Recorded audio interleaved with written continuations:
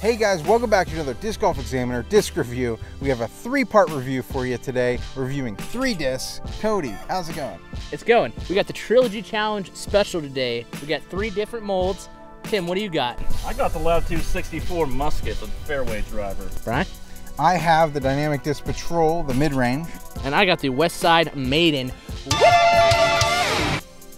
Yes. So let's go ahead, start off with the Maiden. Let's check it out. The Westside Maiden in the Origio burst plastic has almost like a board flat type top. It's very flat.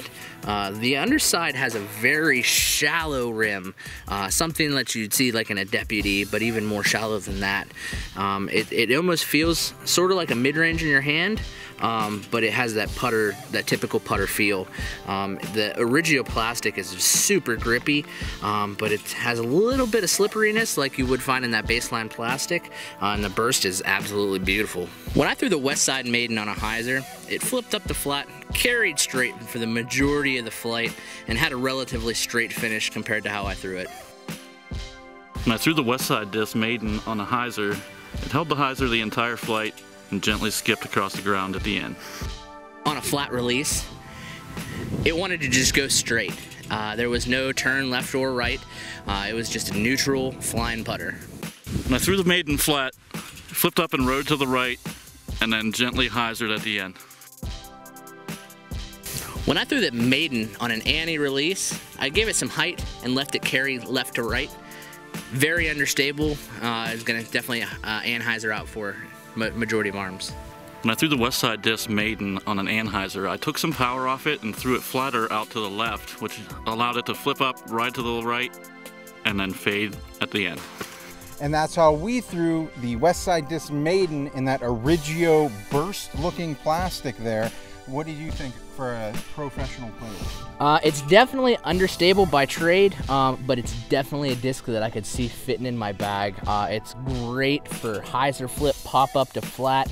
It just carries flat if you want it to turn over, shape lines. It's definitely a great putter that you're going to be able to do a lot with. You know, it might be a little bit more understable for your pro player. Putting wise, it's a pretty neutral flyer. It goes nice and straight when you're putting at the basket. The farther you get out, you can put it on that little bit of Anheuser and it's going to keep it going pretty straight for you. It's definitely an overall great disc. What did you think of it, Tim, as an amateur player? I thought it was, as Cody says, pretty neutral flight, point and shoot, but the rim's a little shallow for me. I didn't care for that very much, and it's a little flatter on top, so. Yeah. Well, I actually thought it shared a resemblance to the Deputy a little bit in that its flight characteristics. It was a pretty straight flyer. Deputy turns over a little bit more, and as far as putting goes, though, close to it, maybe a little bit more overstable of a putter than the Deputy for me. So let's go ahead and kick it to the next review. We'll go to the Patrol. Dynamic Disc Patrol is a mid-range that has a slightly deeper rim than I'm accustomed to. It has a standard width for the rim that you'll find in your typical mid-range, and then it has a slight dome to it, almost putter-like, and then in that lucid plastic, it's nice and gummy but has the firmness. When I threw the Dynamic Discs Patrol on a hyzer, it wanted to flip up the flat, but there was a crazy right to left wind that kept it pushing hyzer the entire flight, and you saw it flare skip at the end. I think with a little less wind, it's gonna flip up the flat and ride a little truer to straight. When I threw the Patrol on a hyzer, it hyzer flipped up the flat, rode straight, and then hyzer finished at the end. When I threw the Patrol flat, it wanted to instantly turn over. It's a very understable mid-range that in a little bit of headwind like we're having, it wanted to flip right over. When I threw the Dynamic Disc Patrol on a flat release, it turned right and then tried to fight back at the very end. When I threw the Patrol on an Anheuser, I gave it some height to try and have it flex out because I knew that it was an understable disc. It didn't matter. It still turned into a roller. It kind of was more like a cut roller and then stood up at the end of the flight. When I threw the Patrol on an Anheuser, as expected with its understability, it instantly wanted to roll, and it did.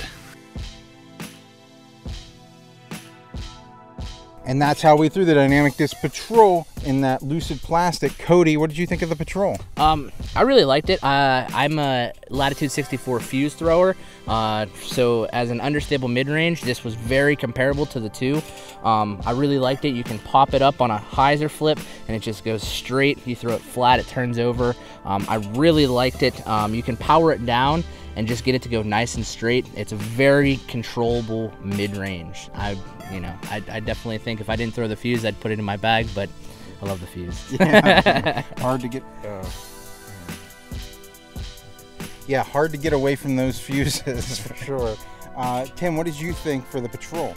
I like it, as I like all of Dynamics mids. They have like a very similar feel in the hand, and I wanted the warrant to be what this disc is, because I need that understable mid-range slot in my bag, and I think this is going to be the one that fills that for me. Yeah, and for me, I would compare it to the Tersis myself. Whenever I throw the Tersis, this is kind of the same type of shot that I would throw this for. I like the Patrol for the Anheuser shot that doesn't quite come out of it. If I want to hyzer flip my mid-range, and it stays nice and straight, and that's what I'd use the Patrol for. Definitely. Yeah, a tailwind kind of bomber too, maybe. Yeah, for sure. Yeah, I mean, you saw with my hyzer shot where it didn't want to flip over. It in that tailwind, that crosswind, it kept carrying. It was great. Yeah, very cool disc. So we got one more to go. Let's grab the Musket, check it out. Let's fire away. When Cody threw the Musket on a hyzer, it almost flipped up the flat, but rode very nice and straight on a pushing hyzer before finishing out on a slight skip. When I threw the Latitude 64 Musket on a hyzer, it held the hyzer the entire flight with some good glide and finished left. When I threw the Musket flat, it carried pretty straight and hyzered out at the finish.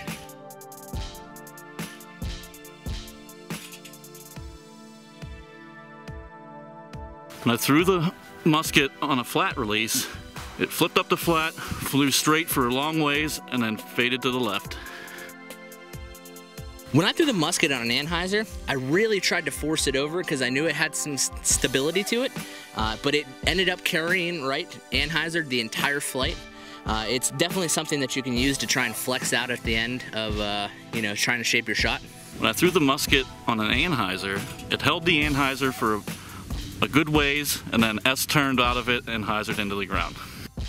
And that's how we threw the Latitude 64 Musket in the Opto Plastic for a pro arm player. What did you think, Cody? It's definitely an overstable fairway driver. Out of the box, I knew I could throw it hard and flat, and it's going to go nice and straight and hyzer out at the finish. It's something that if you're trying to shape a line and you want to force over an Anheuser, it's going to want to try and fight out of that. It's definitely a good overstable fairway driver that you can use in a lot of different situations. Yeah, and as far as an amateur player goes, Tim, what did you think of it? I liked it a lot. I could see a little bit of maybe overlap with my Escape or something similar, but it is overstable, feels great in the hand, has a low profile, and yeah, I like it a lot. You know, with my arm speed, I would actually compare it to a Trespass.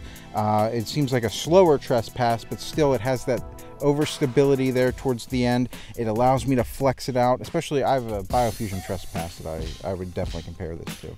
So we want to say a very special thank you to Dynamic Discs for sending us all 3 of the Trilogy Challenge discs to review today. Thank you. You guys are amazing, and definitely if you have a Trilogy Challenge in your area, you can get your hands on one of these 3 discs. They're not going to be released until either tail end of the year or beginning of next year, so this is your chance to get a hold of any of these discs if you think that there's a spot for it in your bag. Great beginner event. Yeah. You know what? I started off, that was one of my first events that Cody ran. I know, Tim, you said... One of my first tournament experiences was the 2015 Trilogy Challenge, also run by Cody. But yeah, that's one of the things that I like running the Trilogy Challenges is, you know, it gets a lot of newer players introduced into the game. You know, they're typically very beginner-friendly discs.